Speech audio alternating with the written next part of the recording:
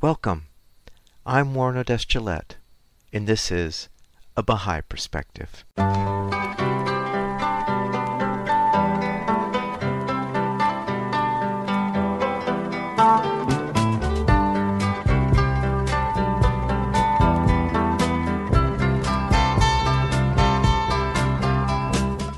Welcome to A Baha'i Perspective. I recorded an interview with Grant Hindin Miller on January 4th, 2021. Grant is a former teacher, scriptwriter, novelist, poet, and singer-songwriter. He's produced 6 albums of music and the scripts for 3 feature films. 2 of the feature films were wartime stories. He also wrote a Depression-era odd couple tale called Starlight Hotel, based on his own novel, The Dream Monger. In this interview, we're featuring Grant's music. I started the interview by asking Grant where he grew up and what was religious life like growing up. Well, I grew up in Auckland, which is the largest city in New Zealand. If you look at a map of New Zealand, you'll see that there are 2 main islands, and Auckland is in the north of the North Island. It's the largest city. I grew up in Auckland. New Zealand is unlike America. New Zealand is not a particularly religious nation, so that in the census, national census of the year 2000, maybe a quarter of the population said they were not religious, but in the 2018 census, half of the population said they had no religious affiliation. So religious life was not strong when I grew up. And in my own family, my mother had no religion and my father was anti-religious. Describe for us the path that took you from that background to becoming an adherent to the Baha'i faith. I think I've always had a very inquiring mind because I had no experience of religion. When I was about 15, 16, 17, I began looking at what it was. When people would ask me when I was about 17 or so, what are you going to do with your life? What are you going to work at? I found that a very difficult question to answer because what was really affecting me at that time was, what is life about? Why are we here? I sort of wanted that answered before looking at the second part of the question. So with a couple of friends, I started going to different religious outlets, different churches, different denominations, just to see what was there, to experience what people did. And I looked at Buddhism, read philosophy. If a guru came to town, I'd go and listen to the guru. And a friend of mine, when I was about 20, a friend of mine became a Baha'i. He had been raised as a Catholic, and then he became a Baha'i. He shared the teachings with me, and I thought the teachings were excellent, but I had no sort of experience of God. So intellectually, I thought it was wonderful, but the mystical aspect of it was foreign to me.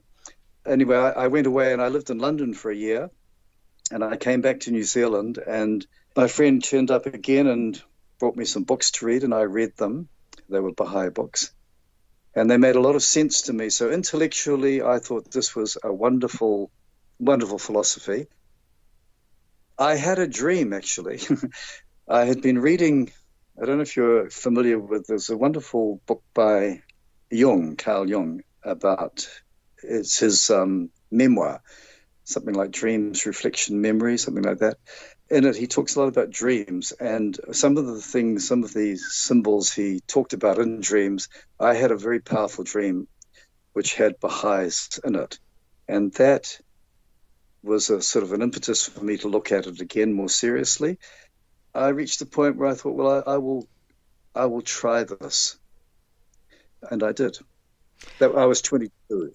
So when you tried it, yeah, what was your experience? It was variable because, like people prayed, and I had no experience whatsoever of praying. So that was a little bit of a challenge for me. I felt a little uncomfortable with it. But one thing that really helped me was around that time, there were two guys became Baha'is. One of them was a kind of a really tough, kind of a big, tough musician. And he had a friend who had a criminal background, and he became a Baha'i.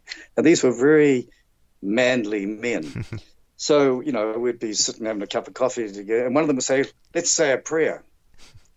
And he was entirely comfortable with the whole process, and he'd pull out the prayer book and he'd stamp his feet down in a very kind of manly way, and he would say a prayer as if it was the most natural thing in the world to do. That was very helpful to me because I could see that, you could say prayers and it was okay to do that. So that was very helpful to me. And just over time, the other thing that happened to me is that in Baha'i administration, there is an administrative kind of committee called a local spiritual assembly.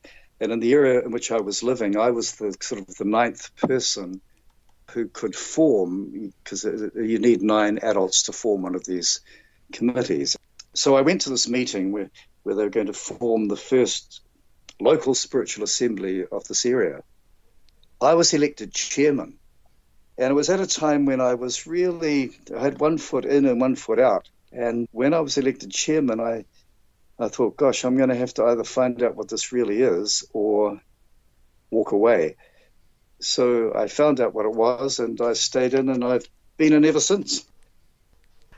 So you're a writer, and you're a musician, and you're also a poet.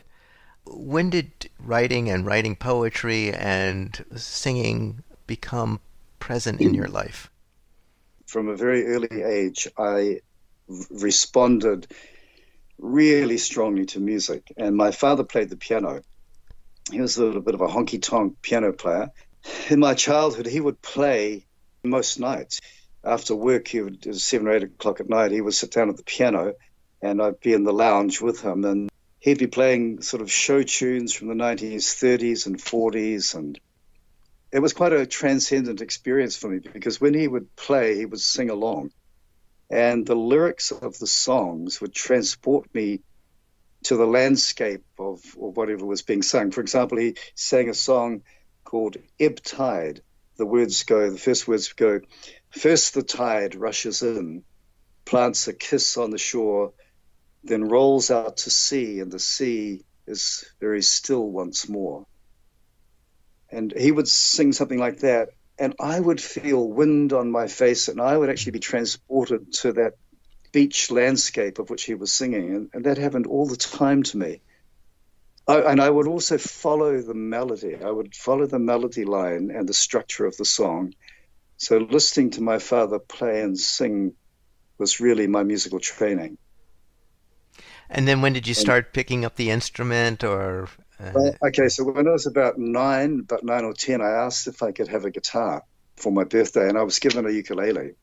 My father's music sheets, the piano sheets, would have little ukulele diagrams of ukulele chords on top of them. I taught myself how to play the ukulele, and then when he was playing his songs, I would sit beside him, and I would start strumming the chords as he played, which he liked. He enjoyed that, and he encouraged me. So I played the ukulele for a couple of years like that, and then I bought my own guitar when I was about 16, and I taught myself how to play. I've never had formal musical training. And what about your writing? Again, I've always been interested in the written word. Like at primary school, I don't know if I suppose you call it elementary school. My writing often gained attention, positive attention from teachers and student teachers who would come and take it away and take it back to the training college. And I've always just had a great love for poetry, prose, and music. Yep, they've always been a very central part of my life. And you wrote scripts for 3 feature films. Can you tell us about those? I trained to be a teacher. I'm going to go back one step before the films. And I initially taught what you call, I think, middle school, kids who are 11 or 12. Mm-hmm. We call it intermediate school.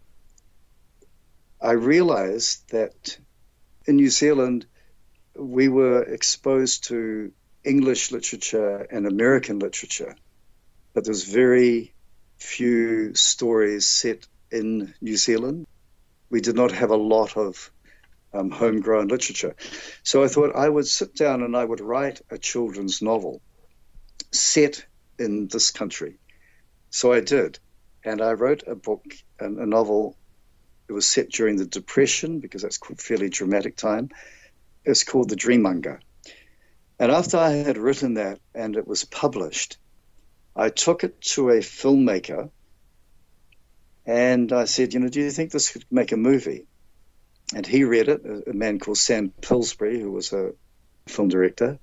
He thought it could, and together we submitted it to the New Zealand Film Commission, which is a commission in this country to help develop film. They said, yep, we like it. And they said to me, this is in the 1980s, they said, here's $5,000. You sit down and write a script of this book, which was fascinating because I'd never even seen a film script. I didn't know what it was going to look like. At that point, I had a Baha'i friend who was a film editor, and his name is Ken Zemke. He's actually an American. And I went to see Ken. I said, Ken, can you show me a film script? And he'd been working on a film called Came a Hot Friday. And he said, look, we've just finished this. You can have the script. And so I looked at the script and I said to him, what's INT? And he said, that means interior. What's EXT? That means exterior. What does it mean here when it says a beat? And he says, that's a dramatic pause. And then he explained all the kind of little ins and outs of the script to me. And I used that script as my guideline, my map to write a film script of the book, The Dream Monger. I wrote it very quickly because I knew the story inside and out. And one of the chapters in that book is called Starlight Hotel. And the film producer who actually produced the film thought that would make a better film title. So the film was made. It was called Starlight Hotel.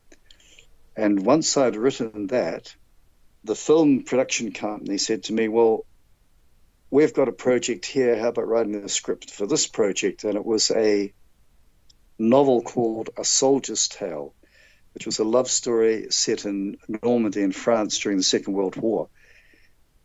And it starred the Irish actor Gabriel Byrne, a French actress Marianne Basler, and it had Judge Reinhold, an American actor. And so I wrote the script for that. I adapted that book to a script.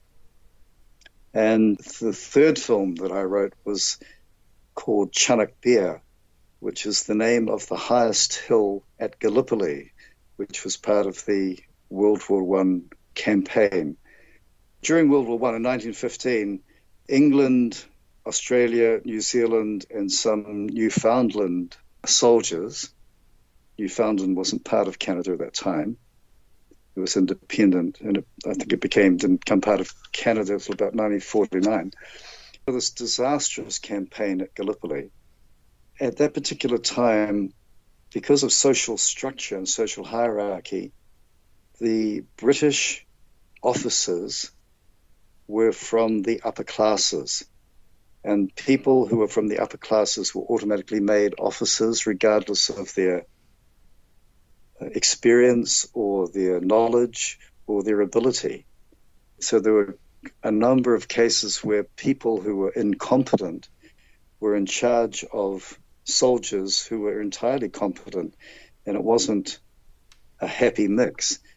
A real incident occurred during the Gallipoli campaign where the New Zealand soldiers were ordered to go over the top of the trenches to try and achieve this hill in broad daylight. It was actually dawn, the sun was coming up, and they would just be mowed down. And the New Zealand officers said refused to do it because it would just be suicide. And the man who refused to do it and told his men to stand down would have been court-martialed.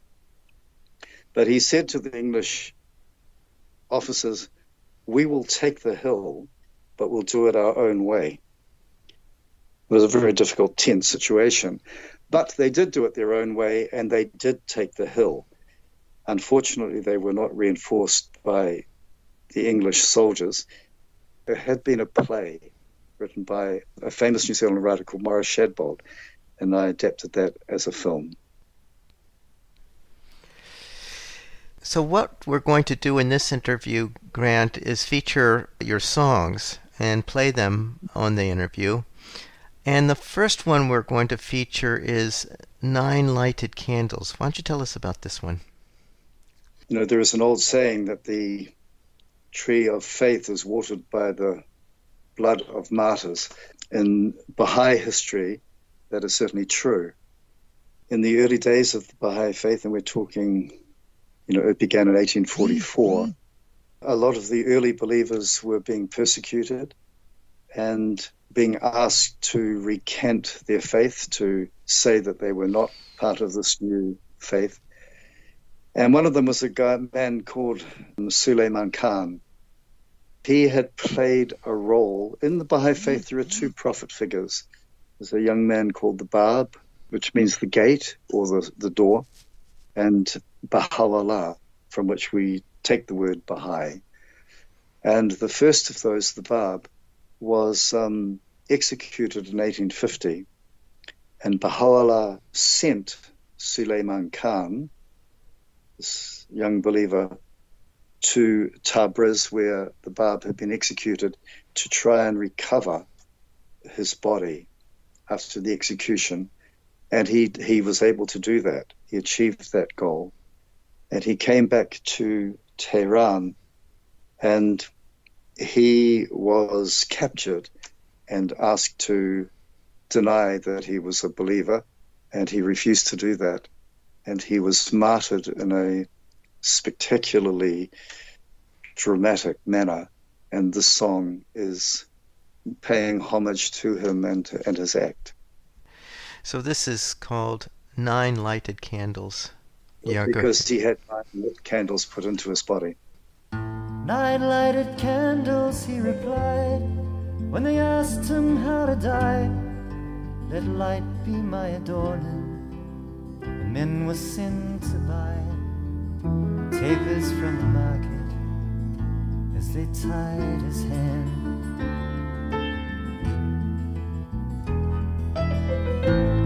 Cut right here, he smiled and said, as they pierced his shoulder blade, placed a candle in it, blood flowed like a jet. From every slit they entered, like a river's red.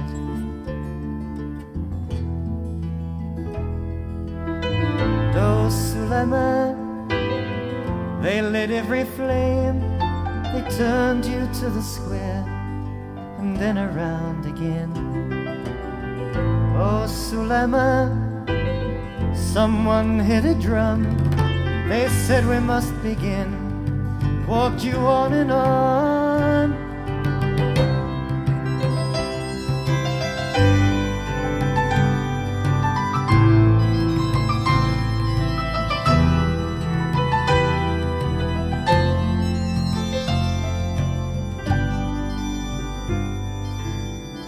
9 lighted candles sparked and fled, the people clapped and cheered as you held your head up higher.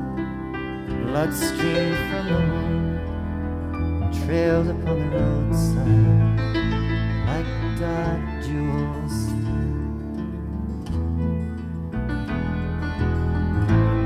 Darker still the eyes of those who watched with calm repose as they pushed you in a circle up to the city gate, which they would make an altar for your remains.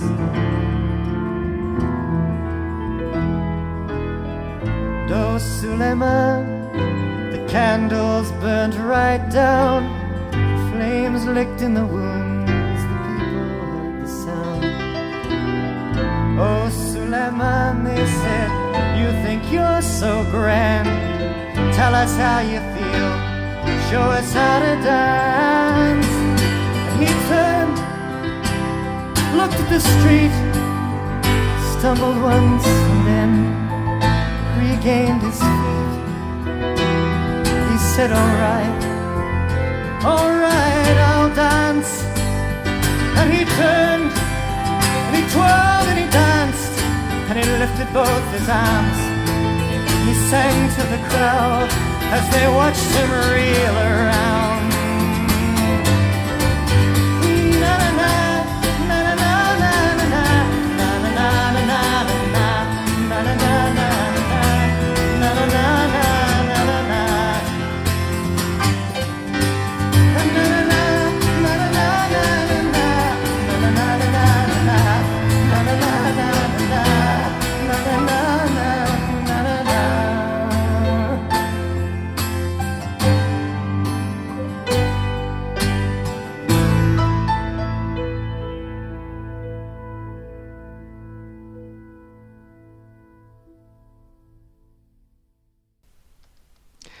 So we're listening to the music of Grant Hindin Miller, who is a one-time teacher, scriptwriter, novelist, poet, and singer-songwriter.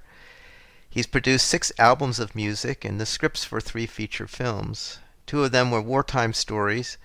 He also wrote a Depression-era odd couple tale called Starlight Hotel, based on his own novel, The Dream Monger.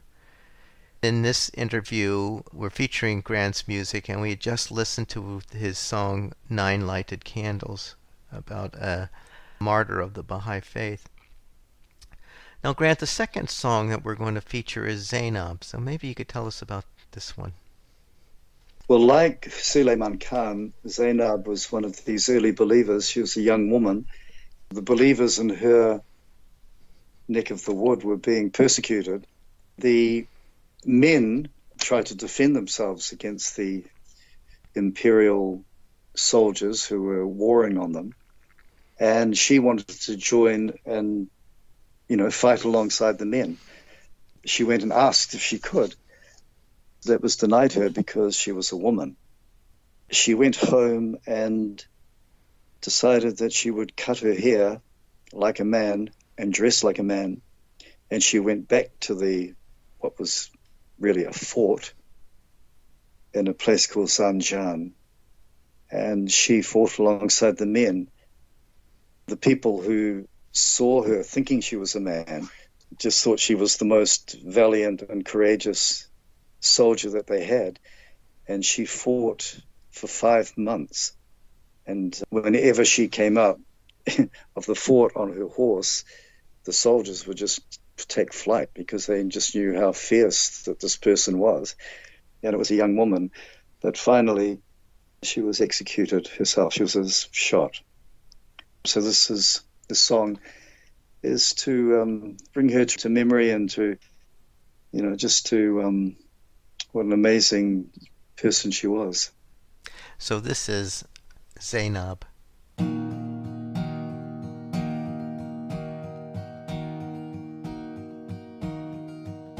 She watched as they fought every day by the fort, and she wondered,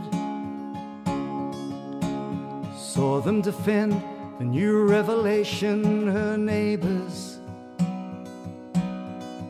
friends and farmers. She bit her hand. She walked to the fort, her purpose to join, and she waited. Hujat said a woman should not wield a sword. Sent her homeward,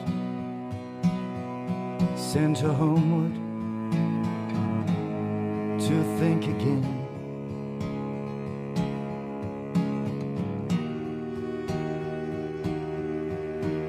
She cut her hair in the style of a man, and she nodded. Placed on a tunic the garb of a male, moved forward, took up a sword. She took up a sword. She found a mount and a banner beside in the sunlight. Then she made a start like Joan of Arc in the moonlight, in the silky moonlight before the dawn. Who is this one riding out in the sun with a sword heaven bent, held up like a lamp? Who is this one angel or demon crying, Ya Sahiba Zaman? Zainab.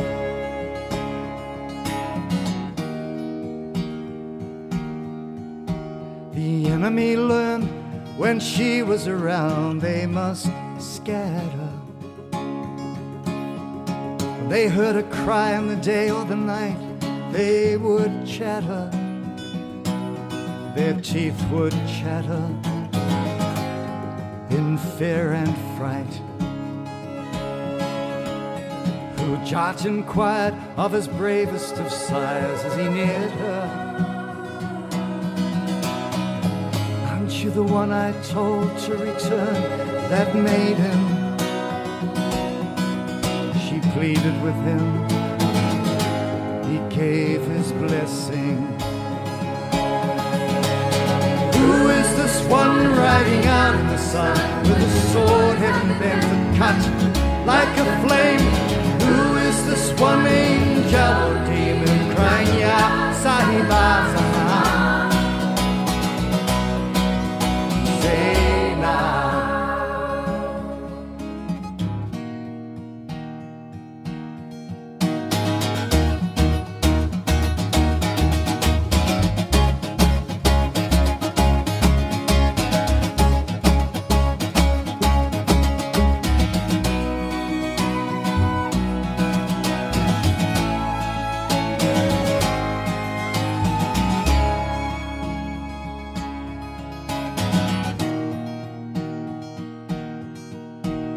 Zainab, she knew that her time would come soon, though she battled,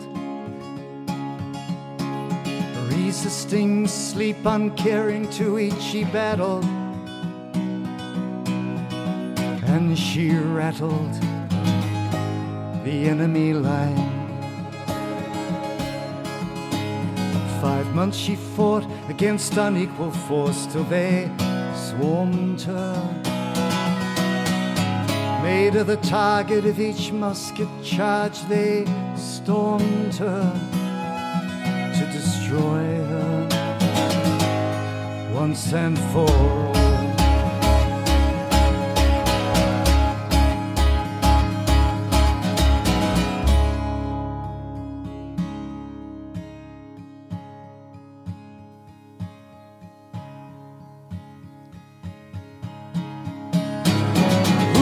This one riding out in the sun with his sword heaven bent, held up like a lamp. Who is this one angel or demon crying, Ya Sahiba Zaman? Zainab. Who was this one riding out in the sun with his sword heaven bent and cut like a flame? Who was this one angel or demon crying, Ya Sahiba Zaman? Zainab. Zainab.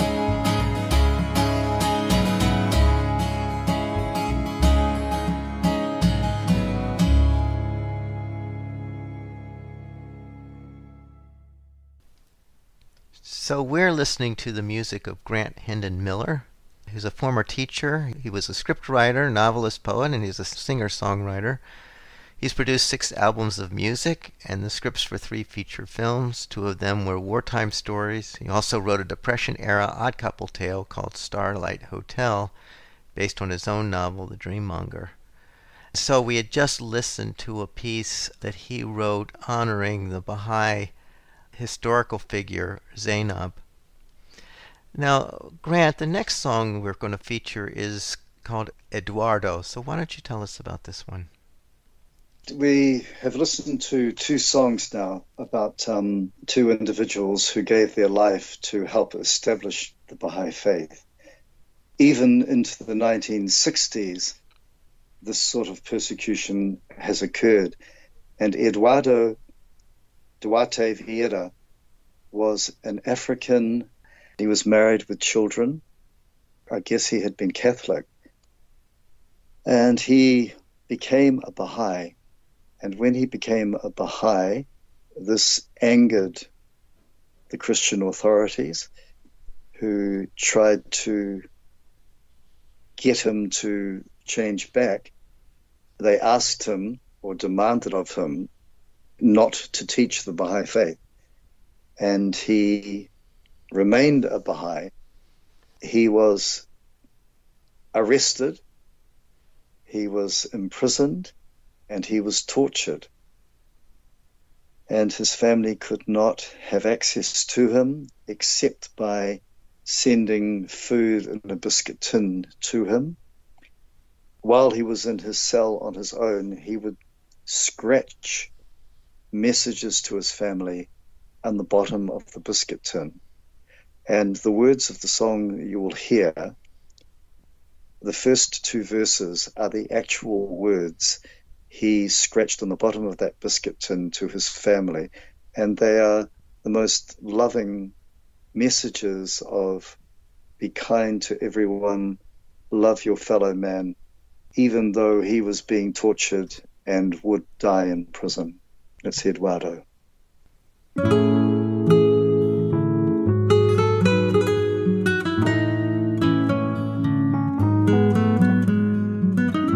Love your fellow man and raise your children with love. Love everybody, forgive all the wrongs I have done. Be able to face life with naturalness.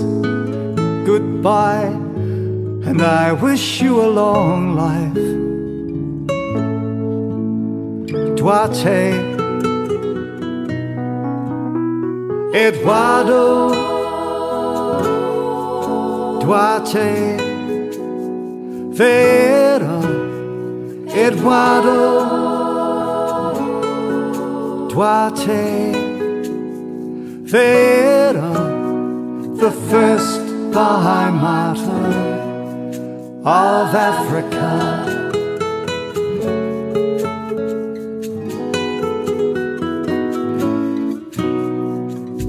Dear children, always be friendly towards all people. Don't hate anyone.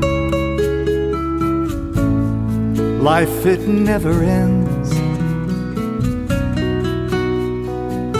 It finishes one cycle, begins another. Forgive the wrongs of your father. God keep you neath his wings. Eduardo, Duarte, Vera, Eduardo, Duarte, Vera, the first Baha'i martyr of Africa.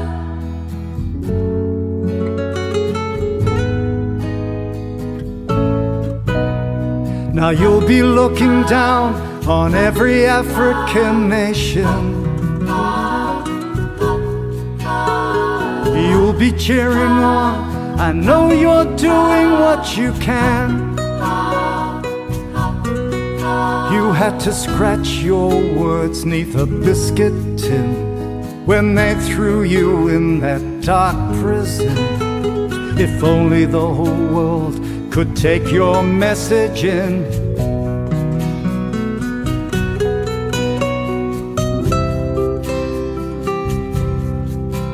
Eduardo,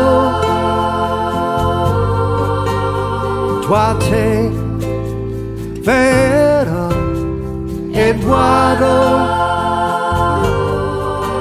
Duarte, Vera, the first Baha'i martyr of Africa.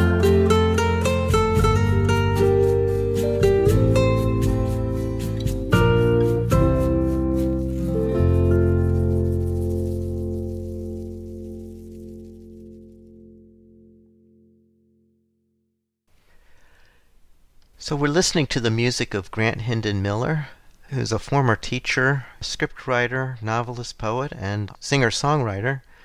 And we're listening to his songs in this interview.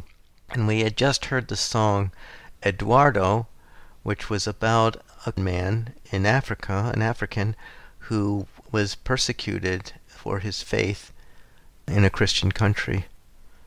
The fourth song that we're going to feature, Grant, is called If We Knew. So tell us about this one. I've included this one because my wife likes this song. I don't know about you, but I often find myself driving a car, or if I'm having a shower, I'm reflecting on past scenes from my life and think that, wow, I wish I hadn't done that, or I wish I hadn't said that, or, you know, those kinds of things where you revisit things you've said and done and you think, well, I could have probably done that a bit better.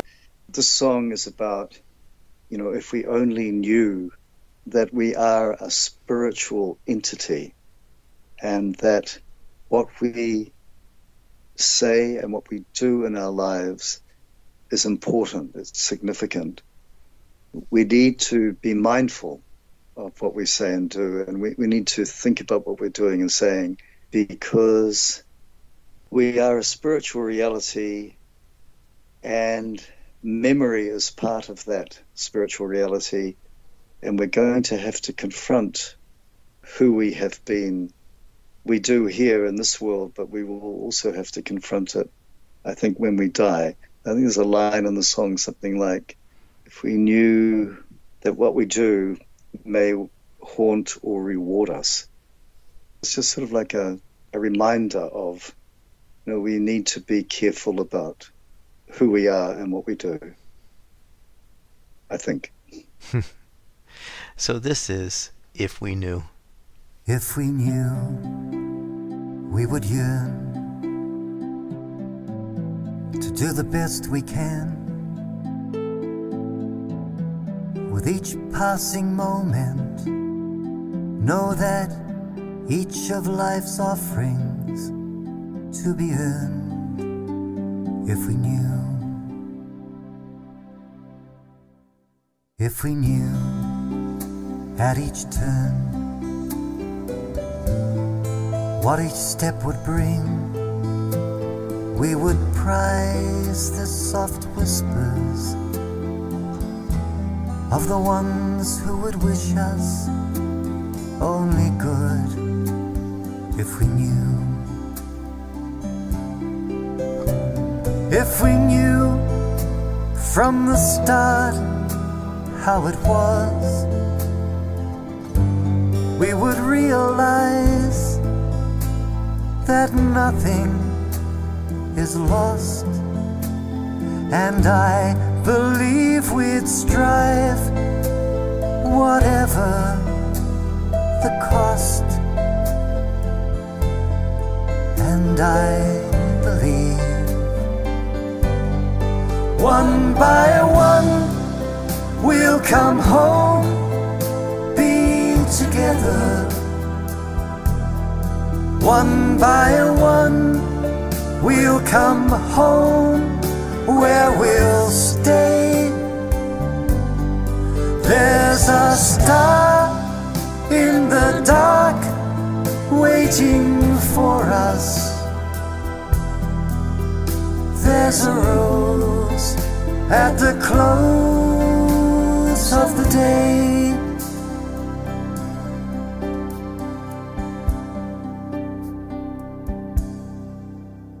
If we knew what we'll learn at the long journey's end, we would make different choices, heed different voices from those we do. If we knew, if we knew when it's through, we'll stare at the truth. It will all come before us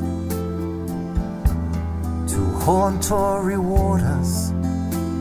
The things we do. If we knew, if we knew we're never alone, no matter where we are or how far we go, there's always one who cares, who's near every soul. If we only knew, one by one we'll come home, be together. One by one we'll come home, where we'll stay. There's a star in the dark waiting for us. There's a rose at the close of the day. One by one we'll come home, be together. One by one we'll come home, where we'll stay. There's a star in the dark waiting for us. There's a rose at the close of the day.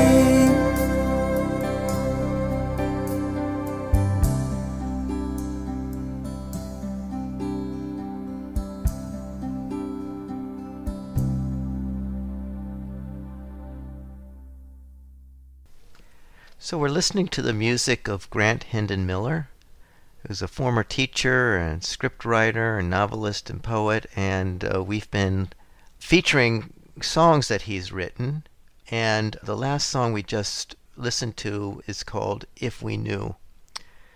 And a fifth song that we're going to feature, Grant, is called O Son of Earth. So tell us about this one.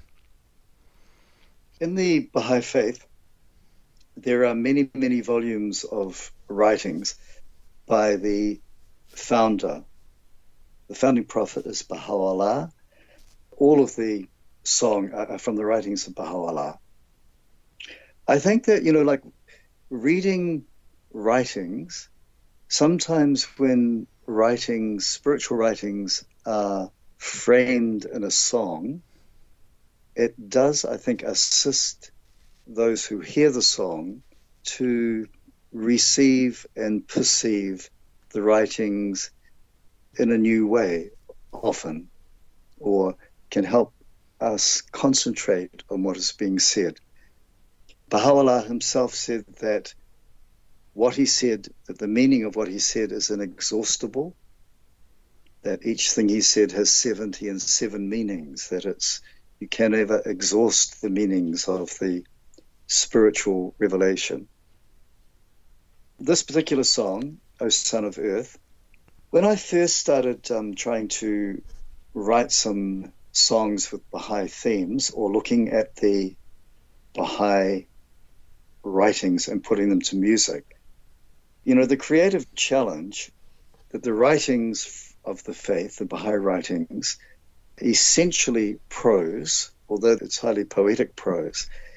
And with song, you need to have certain amount of uniformity for the length of a line or the length of a chorus.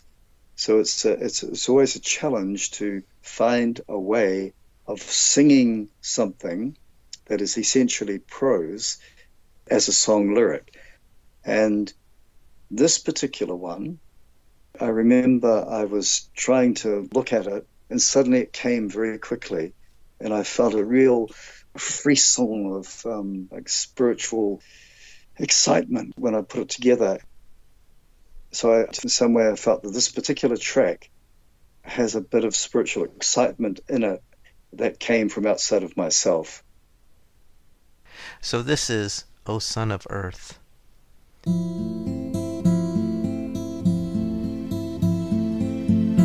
O O son of earth, wouldst thou have me seek none other than me?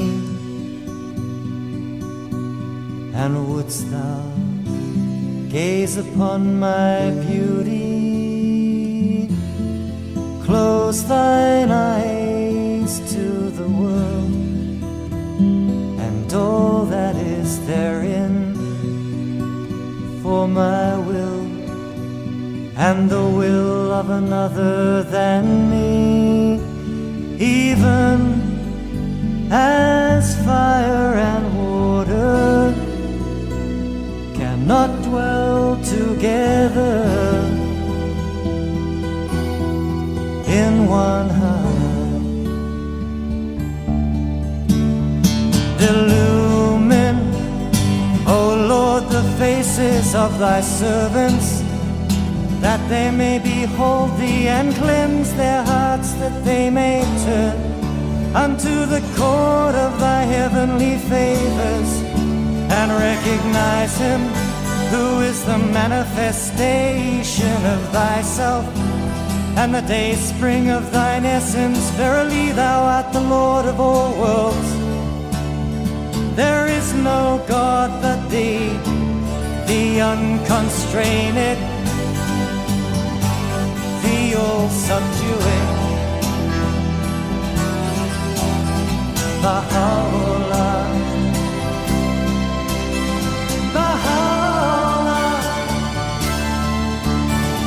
Illumine, O Lord, the faces of thy servants, that they may behold thee, and cleanse their hearts, that they may turn unto the court of thy heavenly favors, and recognize him who is the manifestation of thyself, and the day spring of thine essence. Verily thou art the Lord of all worlds. There is no God but thee, the unconstrained, the all-subduing, Baha'u'llah, Baha'u'llah.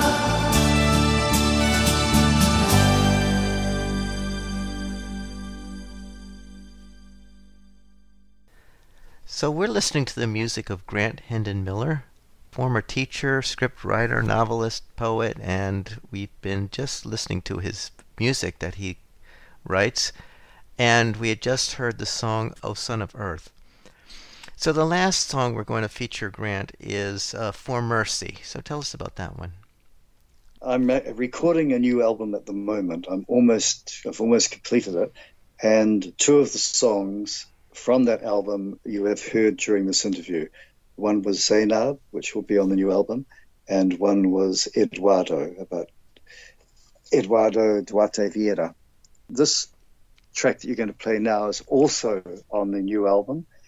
I have taken 4 hidden words. Baha'u'llah revealed a book titled The Hidden Words. The hidden words are gem-like utterances of, say, 4 or 5 lines. Some are shorter, some are longer. I've taken 4 of them and put them in this particular song. They're called the hidden words because the Prophet Muhammad had a daughter called Fatima who loved her father greatly.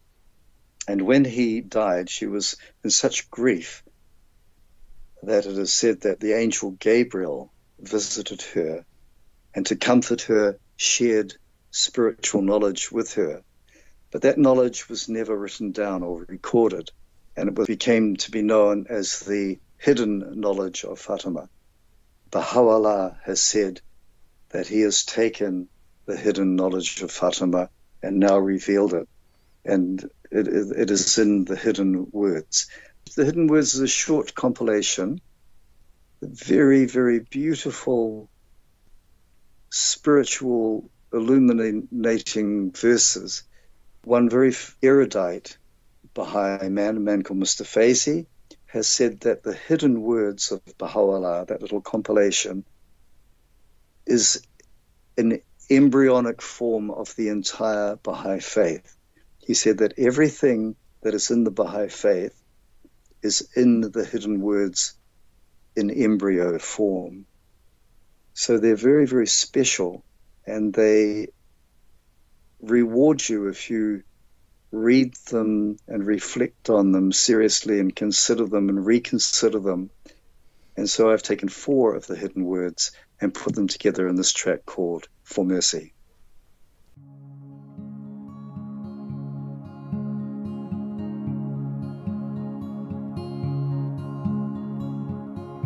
O Son of Man,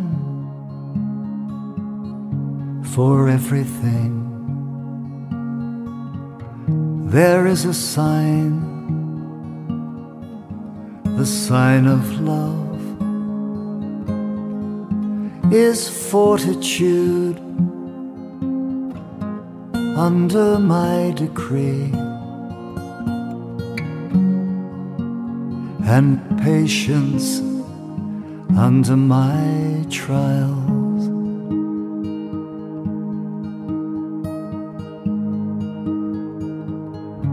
O Son of Man, the true lover yearneth for tribulation, even as doth the rebel for forgiveness, and the sinful for mercy.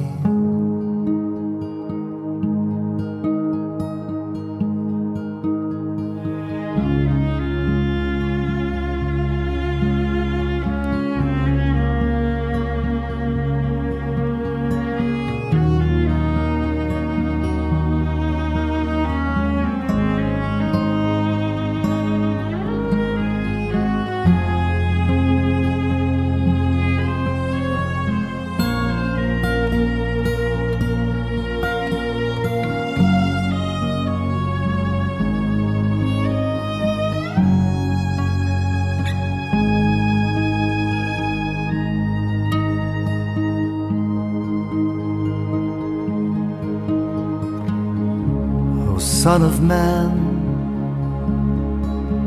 the temple of being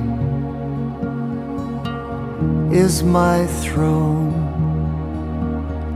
Cleanse it of all things, that there I may be established, and there I may abide.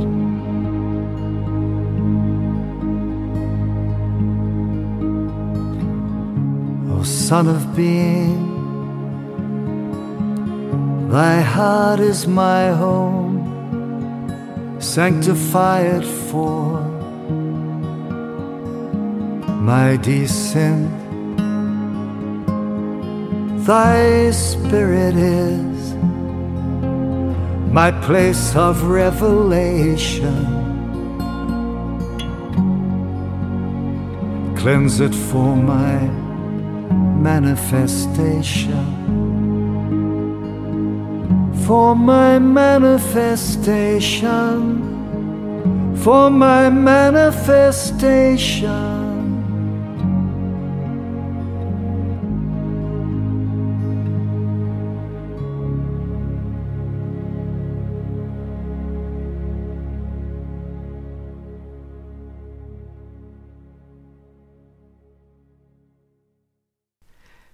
We're listening to the music of Grant Hindin Miller, former teacher, scriptwriter, novelist, poet, and we've been listening to his songs in the interview, and we had just listened to a piece entitled For Mercy, which is putting a compilation of what Grant had described as Baha'u'llah's hidden words to music. He took 4 of those and put them to music.